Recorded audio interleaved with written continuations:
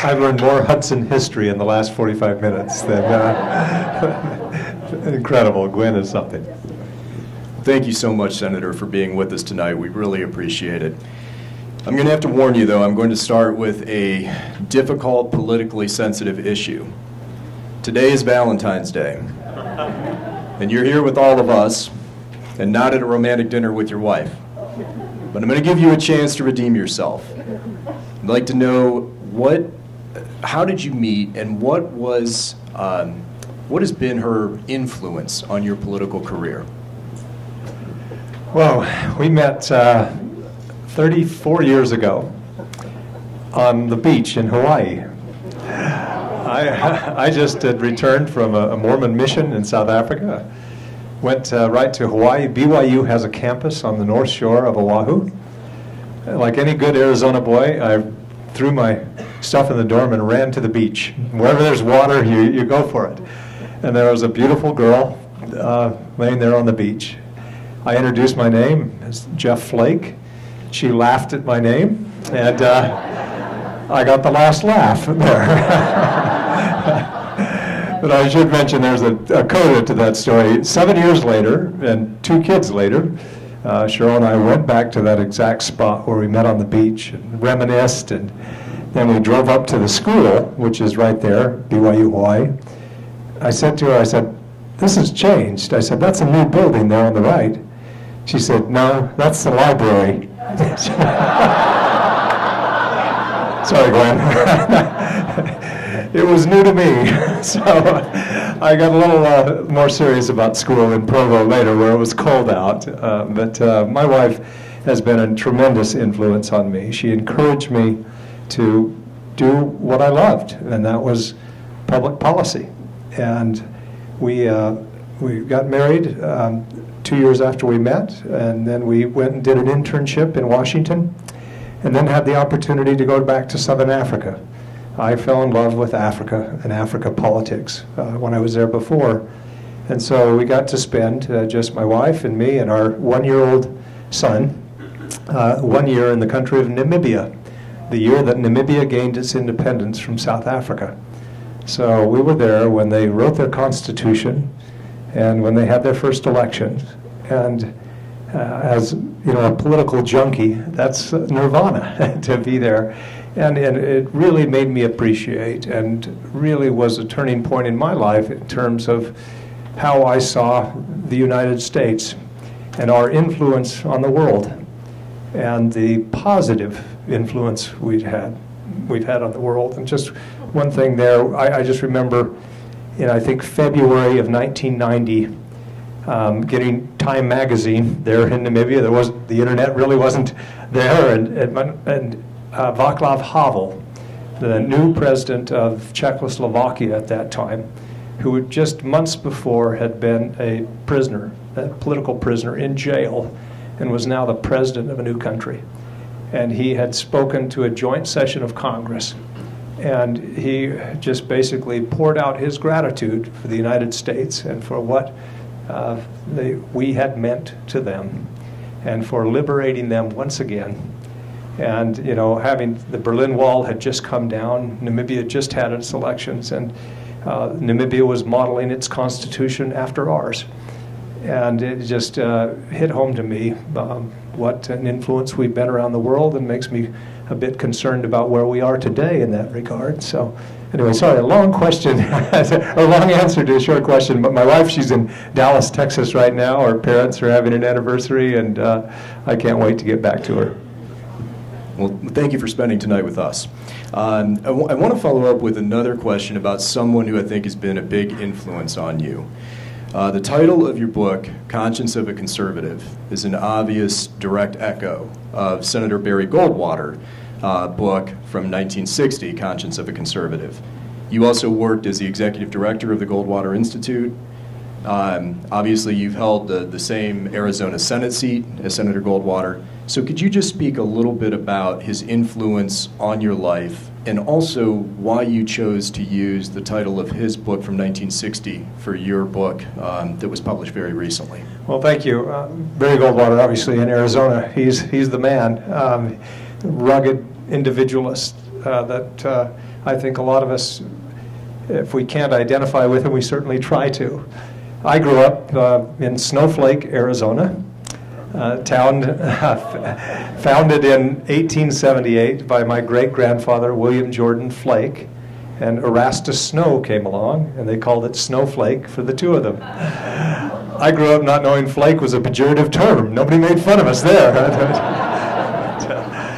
But I have 10 brothers and sisters. I grew up on a cattle ranch. I have 69 first cousins on my father's side alone. That's how I got elected. It certainly helps. But I grew up, just worshiping Barry Goldwater, and to be able to, in 1992, after coming back from Africa and then going back to Arizona, to run the Goldwater Institute for an 8-year period before I ran for Congress myself. And be able to interact with Barry Goldwater. And at one of our annual dinners, we had Barry Goldwater, Margaret Thatcher, and William F. Buckley Jr. in the same room. And that was, again, a nirvana kind of thing for me. But Barry Goldwater's Conscience of a Conservative, obviously, is kind of the Bible for conservatives for years. It's really the principles that he outlined have animated the party for a generation. And as George Will likes to say, Barry Goldwater was elected 20 years later in the form of Ronald Reagan, and there's much to be said about that. But one thing that struck me, given the timing when I wrote this book, was that Barry Goldwater and William F. Buckley, back in 1961, were very concerned about the direction of the party, particularly the John Birchers, Robert Welsh, and the direction, the kind of conspiracy theorists who believed that Eisenhower was a closet communist. And some of the things that they were worried about kind of rang true today. And I thought that I ought to title it the same, and it certainly, Goldwater continues to have an influence. There are a few things that I certainly disagreed with his positions on, but by and large, he was certainly a principled individualist, kind of lean libertarian, and that's kind of how I describe my philosophy. One of the things is we talk about Goldwater kind of setting the tone for conservatism, right, is obviously dealing a lot with philosophy and principle, because that was one thing that Goldwater really held to. I know you do as well. One of those principles that you talk about in your book is the principle of free trade, saying that conservatives have long supported free trade. You can also argue, though, that the Republican Party historically has had a protectionist bent to it, going back to the founding of the party. And I think of two Ohio Republicans, granted I'm going back a little ways here, but President McKinley was a strong protectionist, and even our Senator Robert Taft, who was called Mr. Republican, had some protectionist leanings. So how do you respond to those today who say that the Republican Party that is adopting more of a protectionist and tariff-style trade policy under President Trump, some are arguing, hey, that's a return actually to what the Republican Party was historically. Obviously, you disagree with protectionism and the tariff system and favor free trade. So what is your response to that? One thing with Goldwater, he was famous for standing for principle, but one statement that he made that I've always remembered that is not often talked about, and this would apply to authority issues like trade. He said once, politics is nothing more than public business. Sometimes you make the best of a mixed bargain. And that part of Goldwater is often forgotten, but he was a master compromiser in a way, or at least legislator, which requires compromise, particularly in the U.S. Senate. But with regard to free trade, the party has not always been the party of free trade. Certainly, the modern Republican Party, over the past 3 or 4 decades, when we realized that you just can't the way the world has evolved in terms of trade with global supply chains and everything else, multilateral free trade agreements are really where it's at. It's difficult. I love bilateral trade agreements, and we ought to negotiate as many as we can, but given the way other countries are operating, we've got to do multilateral trade deals, which necessitates basically Congress saying to the administration, negotiate it, and we'll give it an up or down vote. And Republicans have always been the party that, over the past 30 years, I should say, that supplied, about 80% of the votes that were needed to get TPA or Trade Promotion Authority, and then the votes to ultimately approve these trade deals. And so the party hasn't always been the party of free trade, but certainly the modern Republican Party has been. And my concern has been, I think that we haven't, and I think President Trump in his campaign and since his campaign has really struck a chord on holding China's feet to the fire, for example. And we Republicans, as well as Democrats, but particularly Republicans who have pushed free trade so much, have not done as good a job as we can in holding their feet to the fire. But given where the world is today, and given that at this point, most countries that we're dealing with have other choices. We're not the only game in town. With the TPP, the Trans-Pacific Partnership, which we stopped negotiating right when the administration changed, those countries went on around us afterwards, and China is cleaning up. And my concern is that countries have choices, and what we didn't want to do is embolden China, and by pulling out of these free trade agreements that we were negotiating, the countries, particularly in Southeast Asia, who want to deal with us, who want to trade with us, now have no other choice but to trade with their big neighbor. And so I am very concerned about our future there.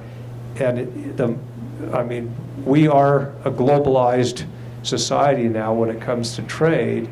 We can wish it weren't so, but that is the case. And if we ignore that and we say we're simply going to isolate ourselves, then I think that we'll be left behind, and our standard of living will decrease, and just protectionism doesn't work.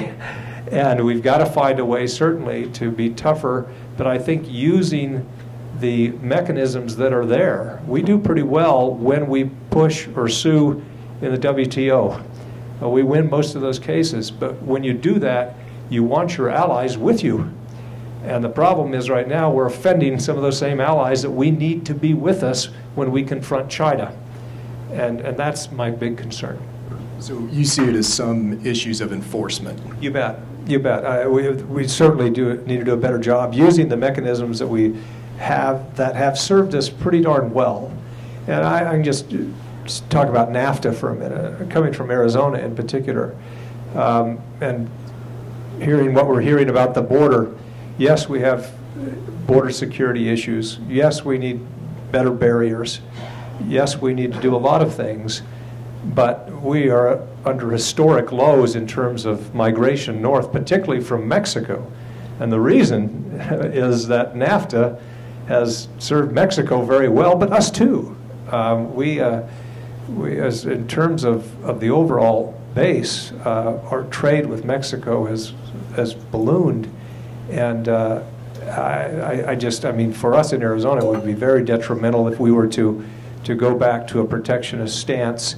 The new trade agreement, which through a lot of fits and starts, will be pretty similar to what NAFTA would have been if we would have done the TPP and modernized NAFTA. So I'm glad the negotiators came up with something there, but we're in a better situation along the border because of NAFTA and because of trade.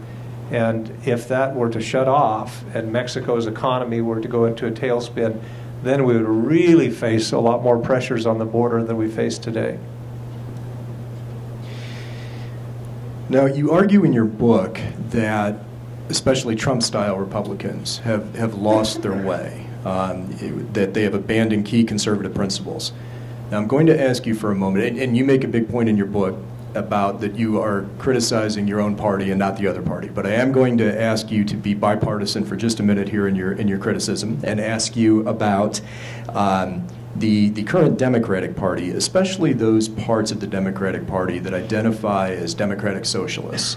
And I'm thinking specifically about the Green New Deal that was just released.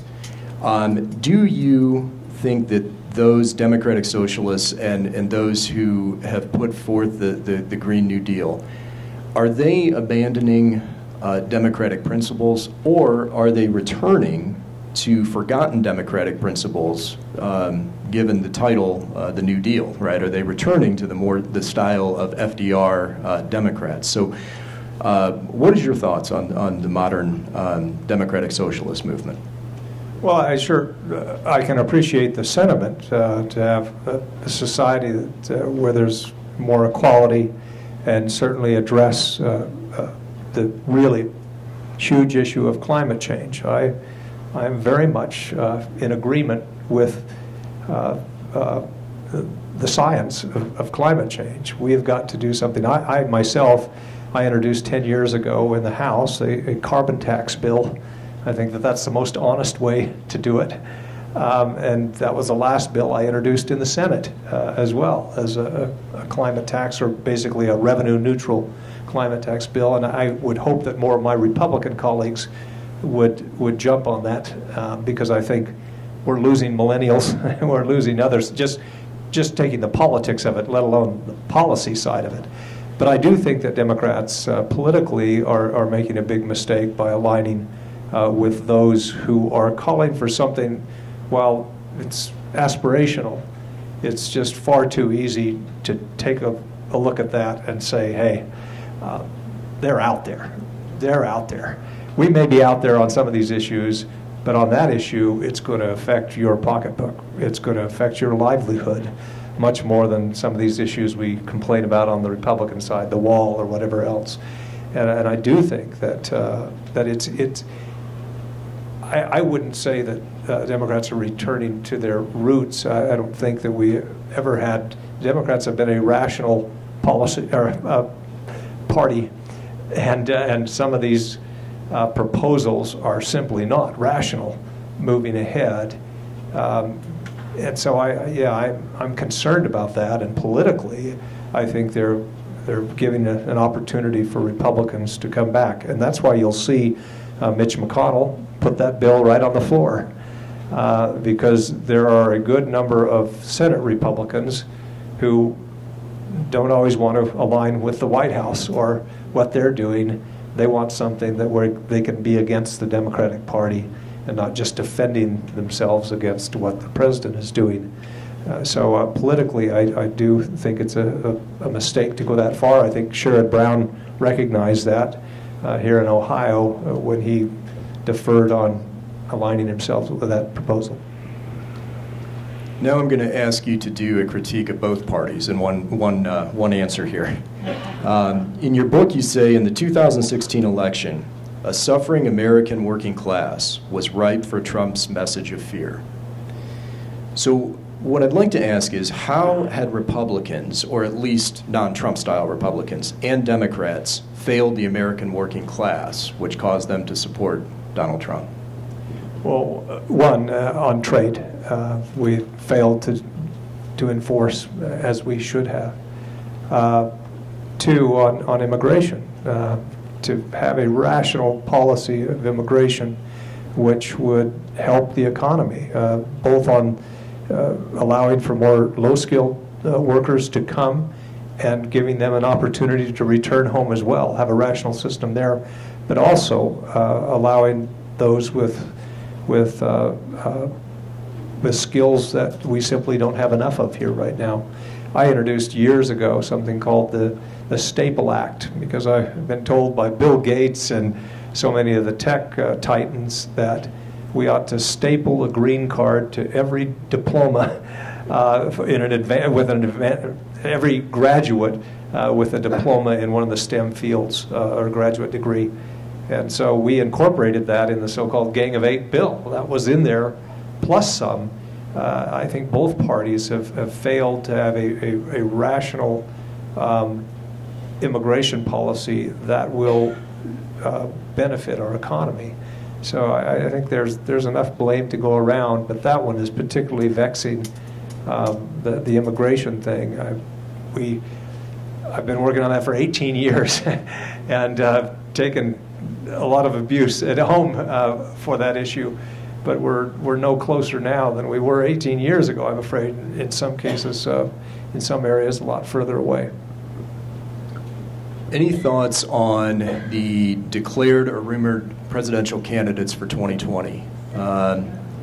So kind of two parts here. Will, on the Republican side, do you believe that President Trump will face a primary opponent? And then on the Democratic side, as many of my Democratic friends have said, that there's obviously some difference of opinion there on what type of candidate they want. So what type of candidate on the Democratic side do you see appearing? Oh, boy. Questions from the audience are usually tough. Matt's got it. On the Republican side, I'm on record saying from the very beginning, I didn't support the president during the campaign, and I've had a hard time supporting many of his policies and certainly his style when he was president. I hope that he does face a challenge on the Republican side. But that's a tall order, because I can tell you right now, the Republican Party is Trump's party. To get through a Republican primary, you nationally or in most states, you have to be aligned with the president. So if the president decides he's going to run, barring something huge that would come out with Mueller or something else, if he decides he wants to run, it may be a shrinking percentage of support, but even if it gets down at 30 or even 27, 25, that's still, remember, those who vote in a Republican primary are a subset of a subset of a subset. And right now they are with the president strongly. And so if he decides to run, I think somebody else running on the Republican side may serve to remind Republicans what conservatism used to be, maybe, and what decent politics should be. That's worthwhile, but it's probably not going to lead to victory on the Republican side. So it's a tall order for any Republican. John Kasich is still talking about it, obviously, and Larry Hogan's name has been raised. There may be somebody else that comes up, but not you, Senator. I think the fever needs to cool just a bit, so I'll take a little break here. But on the Democratic side, boy, there are a number of good, compelling candidates. That's the problem. There are a number of them. There are a lot of them, and I think some of them are kind of, the energy in the Democratic Party is on the far left, just like the energy in the Republican Party is on the far right, and so that makes it difficult for somebody to say, I'm just going to stick to traditional Democratic politics, ones that can win a general. It's difficult right now, but some of the best candidates may not be in the race yet. I know others are talking. Sherrod is a compelling candidate, not just here, but he can articulate a message that appeals particularly to the working class. Joe Biden certainly is appealing, and he seems like he's ready to go. Others who are talked about, Amy Klobuchar just got in officially. I've worked with Amy on a lot of things. She works well across the aisle. Cory Booker has worked well across the aisle on a number of issues. Michael Bennet from Colorado. Michael was one of the Democrats on the Gang of Eight, and I worked with him about every night for 7 months, and there is no just brighter, more committed, certainly subtle players in the Senate. It doesn't sometimes make for the most dynamic candidate, but he was a very good president. So I hope that the Democrats put up somebody that's more toward the center. But I can tell you, there is a it's a diminishing middle. I often give tours of the Capitol when friends come to Washington, or family. I have a lot of family, obviously.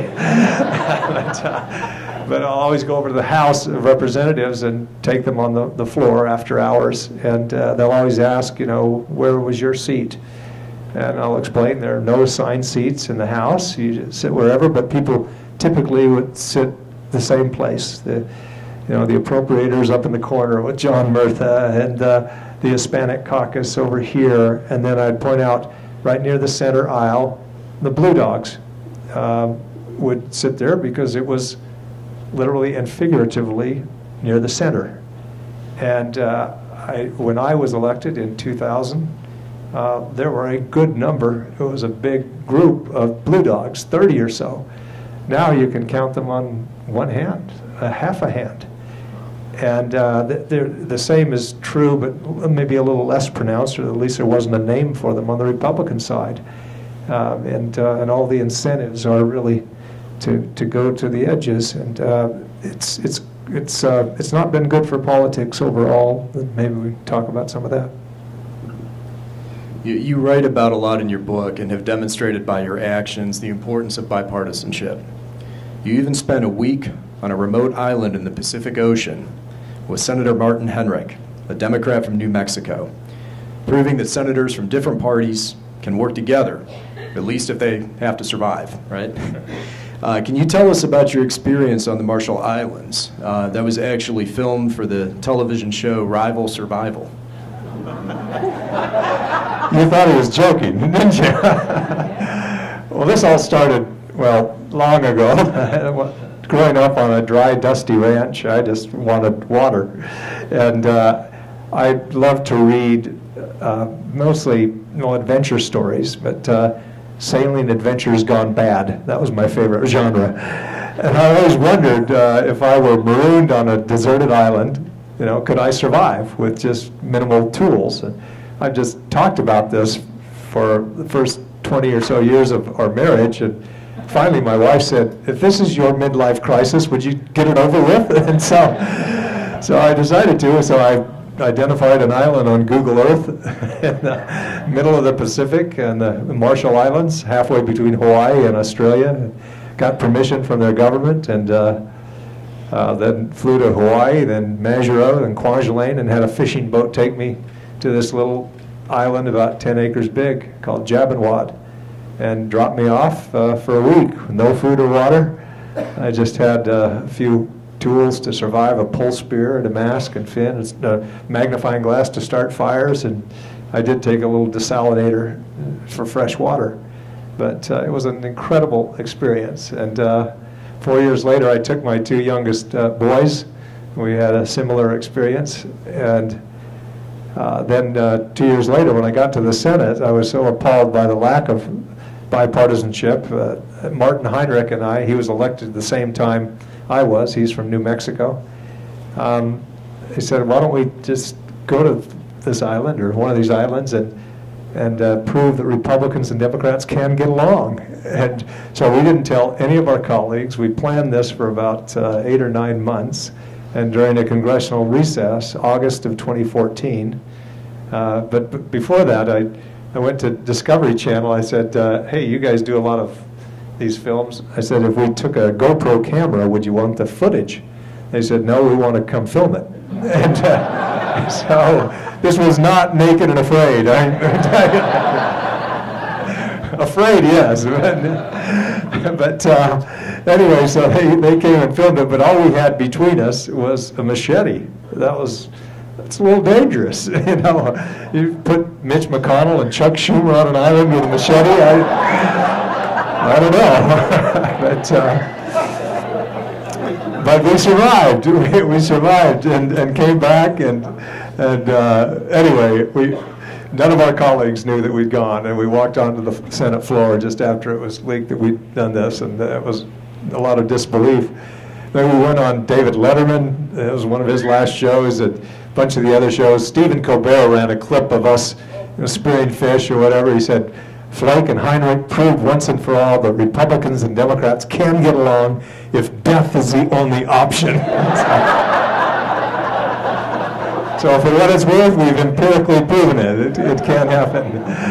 But anyway, it's a real shame in Washington. You know, in years past, generations past, when you were elected to Congress, the House or the Senate, you moved your family back. And the families of Republicans and Democrats would typically go to the same schools, play on the same sports teams, you know, they'd worship together on the weekends, recreate together, and the bonds of friendship that they developed over the weekends, you know, overwhelmed the partisanship during the weekdays, and they could find a way to get along. The trend after jet travel, you know, changed things. In fact, Mo Udall, famous Arizonan who ran for president, he wrote a book called The Job of a Congressman, and I read it the other day, and he said in there, we have enough in our office budget to fly home 3 times a year, fly home to Arizona, just 3 times a year. The rest of the time, they were in Washington. That may not always be good for some things. It's good to get home, but as far as camaraderie built and trust among your colleagues, then that helped. There's an old saying that you won't question your colleagues' motives when you know the names of his or her children. And that's true. And that's why, you know, with like Chris Coons, the deal that we struck, or with Martin Heinrich, you know, you get to know them when you certainly maroon yourself on an island. You don't need to be that extreme, but when you travel, Chris Coons and I traveled a lot in Africa. We both chaired the Africa subcommittee. We both spent time there in our youth, in different parts of the continent, and had a lot of shared experiences and sponsored and passed a lot of legislation on that. But you build up a level of trust when you know each other, and that is lacking these days. If you don't serve on the same committees, or if there's nothing forcing you together in Washington, like you know, being in the House or Senate gym, or maybe then you can go for months without even talking to some of your colleagues, and it's really not been a good trend.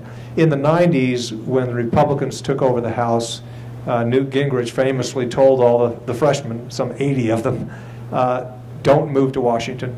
Keep your families at home because you're going to be campaigning. And that really accelerated the trend that was already occurring.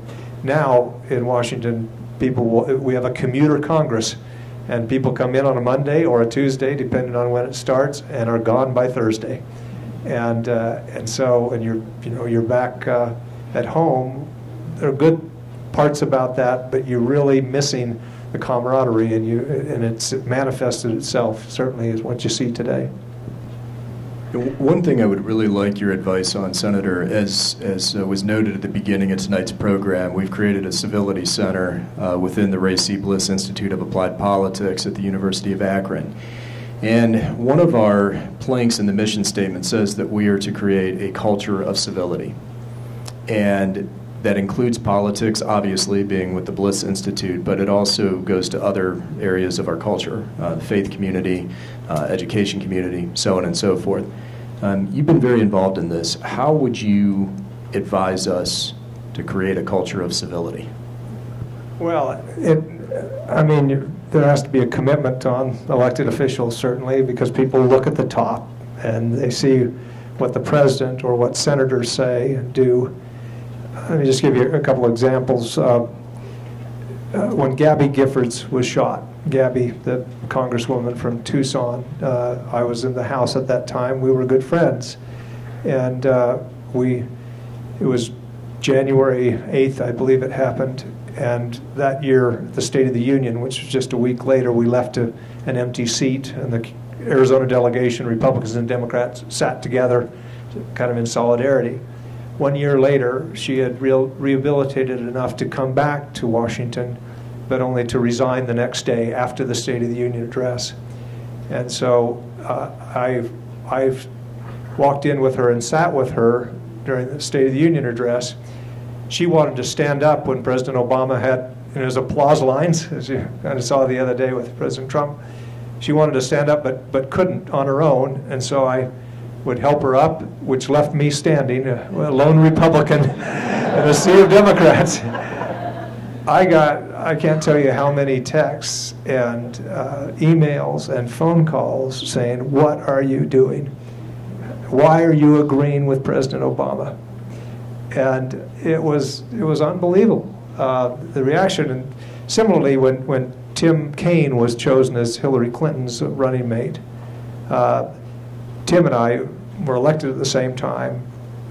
We disagree on a lot, but he's a smart, good man. We worked together on AUMF, authorization for use of military force. His son Nat serves in the military. He's a good man. And so I tweeted out just playfully, "Now I'm trying to count the ways I hate Tim Kaine." I said, "But I'm drawing a blank. He's a good man and a good friend. Congratulations." Again, just unhinged fury from my side of the aisle. And I was even at a Republican event in Arizona a couple of days later, and one man actually stood and said, "Why did you do that? Why did you say that? You know, if you can't say anything bad, don't." And then he stopped, and before fully reversing the advice his mother gave him his entire life, I think. But I just thought, this has just gone too far. And then to be on the baseball field when the shots rang out, and I just remember turning to the dugout and running, the only safe haven there was, and watching the bullets pitch off the gravel in front of me, and thinking at that time, why us? Why? How could somebody look out on a bunch of middle-aged men playing baseball or trying to, and see the enemy? It's gone too far, and so I'm glad you're doing what you're doing. I think it has to start with people modeling behavior, and I'm very troubled by one of the new freshman Democrats in an unguarded moment, I guess, in a speech just a few weeks ago, used some very vulgar language to say that we ought to impeach the president. And since I've been very critical of President Trump when he's used similar language, I put something out saying, this kind of language has no place in politics. The fact that the president uses this language should be no excuse. There were, within 2 days, 30,000 comments on my tweet. Comments, the overwhelming majority, saying, "If the president speaks this way, so must we." And that's where we are. And so the real key is you got to model that behavior and call out that kind of behavior as well. If we don't, where do we go from here? Where do we go from here? We're going to turn to some questions from the audience, and one of them, I think this is very pertinent, especially today. Is there any support in either the House or the Senate for legislation outlawing government shutdowns? Yes, it has been talked about. The constitutionality of it is questioned a bit. But there are ways to do it, and probably the best way is to say that no member of Congress gets paid while there's a government shutdown. And that would solve it pretty fast. These shutdowns never accomplish anything other than, you delay pay, you end up usually paying it back. It's not a cost-saving measure, but it's just the biggest manifestation of our dysfunction right now, if we can't even keep the government running. But I would be very much in support of legislation that simply, one, would cut the pay, but two, would simply say if you can't agree, then you would simply continue at the last year's level. And that's what we end up doing with these continuing resolutions anyway, but just make that automatic so you don't have these shutdowns. Several questions ask about the Judge Kavanaugh hearings, and I think a couple of pieces here in that. You were confronted in an elevator for several minutes before the vote. Just wondering if we could have your thoughts on both that, being confronted like that, what was going through your mind, and then also just on the overall confirmation process of Judge Kavanaugh. Well, thanks. That was obviously a tough time, and I gave a speech on the Senate floor before the hearing that we had, just saying, let's give people a chance here, and I just don't know where people who were certain that she was telling the truth or he was telling the truth, and there could be nothing in between, and it was very difficult to be in the middle of it, I can tell you.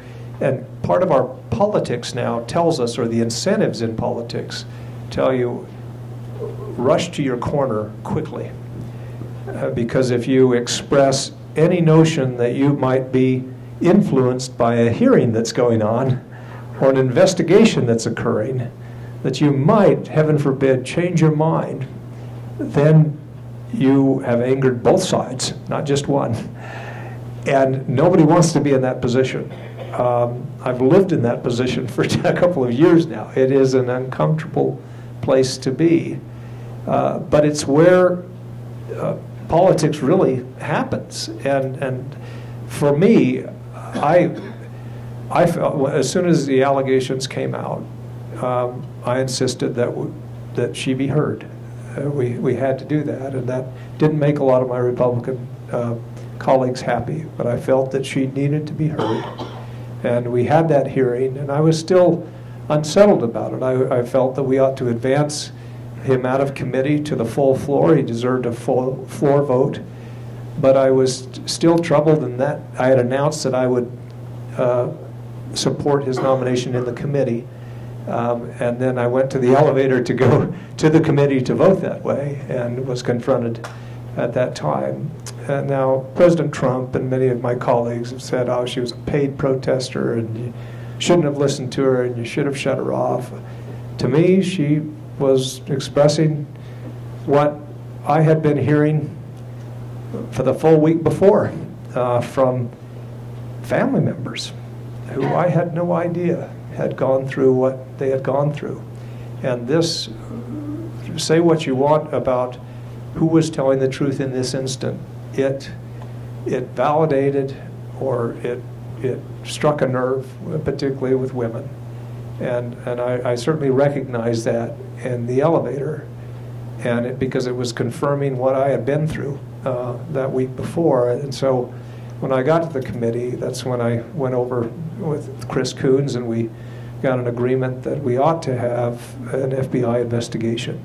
The reasons that were given by my leadership, I thought, were not sufficient as to why we couldn't.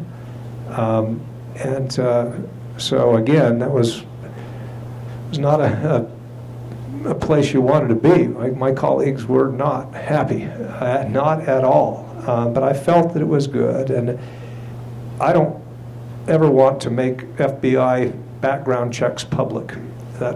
You wouldn't want anybody, or nobody would want to subject themselves to that process if that were the case.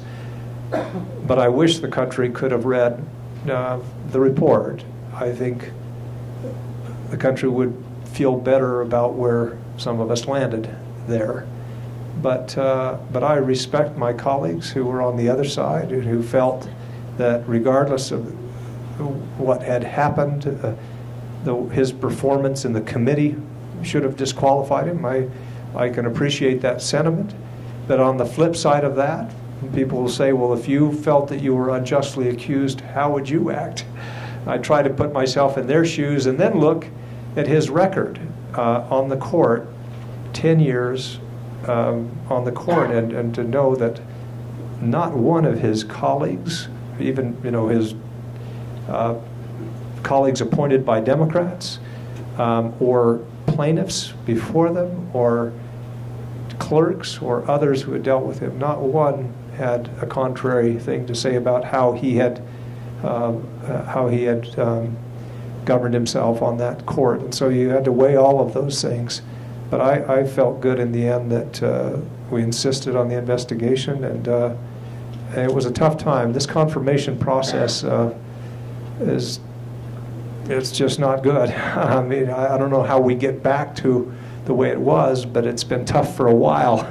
But I certainly didn't like the way Democrats first maybe, then Republicans, and then we've just gone like this in terms of getting rid of the filibuster on the president's executive calendar. And so it just means that whoever comes in thinks I've got to appoint more extreme people because they will too. And that's not good for the court, and it's not good for the country. Another question that's very pertinent today, especially I think given the news the last couple of hours. Someone asked here about your thoughts on what will happen if a national emergency is declared for the border wall.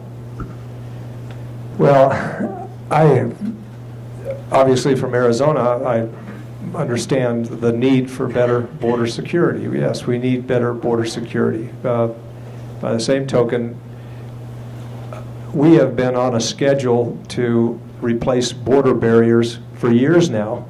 And the irony is what we've had that approximated a wall, or the old Vietnam-era landing strips that were put on their end and cemented in the ground. Those were a kind of a proper opaque kind of wall like people envision when they talk about what the president wants. Those don't work very well because you can't see through them and people throw rocks over them, and we've been replacing them with fences for quite a while as a better security measure. And so it's interesting sometimes the language that's used is far from the reality on the southern border. But declaring a national emergency and circumventing Congress, where Congress has expressed itself specifically saying, we don't want this, I don't think has ever been done. You've had national emergencies called for some pretty, sometimes eclectic or odd things, but never to get around what the Congress has expressly said we shouldn't do. Probably the closest corollary is when President Obama said the Congress just isn't moving on the Dreamers or on DACA, so I'm going to do an executive order. And what did every Republican in Congress say at that time? You are overstepping your bounds. This is not right. And I felt that it wasn't either. I mean, this is in the province of Congress. I liked the end result of what he did. I believe the Dreamers and DACA kids ought to be protected, but that wasn't the way to do it. But in that case, it was just congressional inaction that prompted. Here, Congress has expressly said, don't use the money for this purpose, and then he would turn around and use money for that purpose. And so I hope that my Republican colleagues would oppose that. And I'm hearing some of them saying that sets bad precedent for a future president, which it does. But the most important thing is that it's bad policy now. Regardless of the precedent it might set. And it's a little situational ethics if Republicans now say, this would just allow a Democratic president to maybe do an executive order on climate change or something else. Yes, that's a concern, but that's not the reason. This is bad policy now, and we shouldn't do it. We'll do our final question here. What is the future for Jeff Flake? Right here. This kind of thing. You may have seen 2 weeks ago, I entered a partnership with CBS News to do a project called Common Ground, or a series called Common Ground, where Common Ground may be dead in Washington, but it's alive and well everywhere else. My guess is that the City Council of Hudson and everywhere else sit together in a bipartisan way or nonpartisan way and work things out. And people do that all the time. There is one great example recently with criminal justice reform that has a happy ending on the federal side, but the real origin of that was in Texas more than anywhere else, where you had a very diverse group, people who were libertarian or fiscal hawks, did not want to spend so much money on new prisons. People in the faith community were concerned about recidivism or people being rehabilitated in prison or not being rehabilitated. People were concerned about unjust sentencing. That certainly was the case for some of it. But it was a very diverse group that came together, found common ground, passed legislation, and 8 years later in Texas, they had closed 8 prisons and had lower recidivism rates. And it was something that we at the national level could not ignore. And but there are examples like that all over the country. And that's what that series and that effort is going to try to find. We'll be airing the first one probably within a couple of weeks. So I'll be doing that and spending more time with the grandkids and kids. And I have not sworn off politics, and I may re-enter at some time. But I've done 18 years, 12 in the House and 6 in the Senate, and that's a pretty good run. I know I said that was the final question, but just on that note, could you give us a final memory of your, what was one of your best memories of your years in Congress? I've always had this strange notion. When I entered Congress 18 years ago, there was one policy that Republicans, I thought, were on the wrong side of, and that was Cuba. Republicans have always preached the gospel of engagement and contact and commerce and trade, that that's a way to nudge countries toward democracy. But then we said with Cuba, no, isolate them. That's a better idea. And I always thought if you want to get rid of the Castro brothers, make them deal with spring break just once or twice. Let them there to wave the white flag, so that's it. So I've been working for years and years to lift the travel ban, especially, just to allow Americans to travel. One, they need to see what it's like to be in a country where socialism is real. That's kind of a deterrent effect. And then, two, it would help ordinary Cubans and really launch an entrepreneur class there if they had an opportunity. I was able to pass legislation a couple of times to lift the travel ban. I couldn't get President Bush to sign it. And then when President Obama came in, I couldn't pass it anymore. So it was bad timing. But there were some things that he could do legally and justly on an executive level to change the travel ban. But he couldn't really start that process or have diplomatic relations with Cuba until Cuba released a prisoner that they were holding. Alan Gross, he was a USAID contractor who had been in a Cuban prison for 5 years, convicted as a spy. And I'd been to visit him in Havana in November of 14, and he was at wit's end, just ready to take his own life. And so I got home and told the White House, if you're not negotiating for his release, you better hurry. And they had been. And 3 weeks later, I was asked if I could be at Andrews Air Force Base on a Wednesday. This was a Monday at 5:30 in the morning. You can't tell your wife or your staff where you're going. And so myself and Pat Leahy, the Democratic senator from Vermont, who had been working on this issue as well, we showed up at Andrews Air Force Base and climbed on one of the president's planes, and there was Judy Gross, Alan's wife. We'd been working with her to try to get his release. And we were about to engage in an old Cold War era prisoner or spy swap. And this was in 2014, December. And we flew toward Cuba. Another plane took off right after us. It was to pick up a Cuban national who had been a spy for us, who had been in a Cuban prison for 20 years. And then another plane took off from Miami with 3 convicted Cuban spies who were in our prisons. And all 3 planes landed at different airfields around Havana. And Pat and I went in and got Alan Gross from a room there, and he reunited with his wife, and went to another room. I met with a foreign minister for a minute, and then we went out to the tarmac and waited for the signal.